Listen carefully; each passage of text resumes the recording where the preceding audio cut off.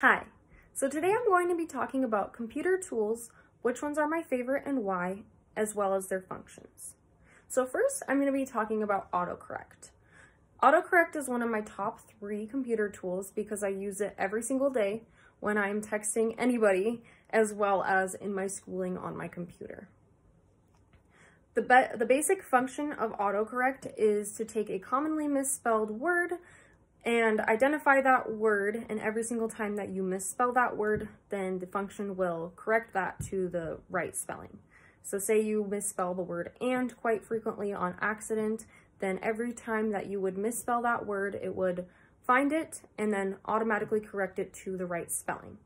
So the reason that I really like this tool is because I feel like it saves a lot of time in the editing process on just silly mistakes that could have been fixed right then and there, instead of having to go back later on and fix those spelling mistakes. So next I'm going to talk about the Gantt chart. Gantt charts are very useful when you have many tasks to do but a short amount of time. And I actually just learned about what Gantt charts are in this chapter. I did not know what a Gantt chart was, and after learning it, I definitely think that I'm going to incorporate this into my schooling because I think it would be very useful for when I just have a ton of assignments or I'm busy one week and I could put my school and my work and anything else I have going on in life on there, and it's just a nice organizational tool to view everything that you have and how much time you have to do it. So I definitely plan on using that one in the future. Lastly, I'm going to be talking about the find feature. The find feature is a lot like autocorrect.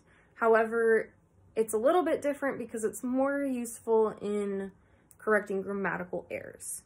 And it also is a lot more correcting yourself. So you can highlight certain things and go back in your text and then go and correct those. So basically the find feature will say you want to find all of the periods in your text. You could highlight every single period and then go through to just make sure that all of your punctuation is correct and your sentence structure and all of that good stuff. I find this tool extremely useful, and not just because you can go back through your text and it will highlight everything, but I think that it is better than using a grammar check because you get that practice yourself firsthand of correcting your own work and editing versus a machine or a tool doing it all on its own. Sometimes you can run into some errors with that. I find that using a grammar check can sometimes be useful and sometimes not be useful. And overall, I think that it was really hard picking only 3 of these tools because they are all very, very useful.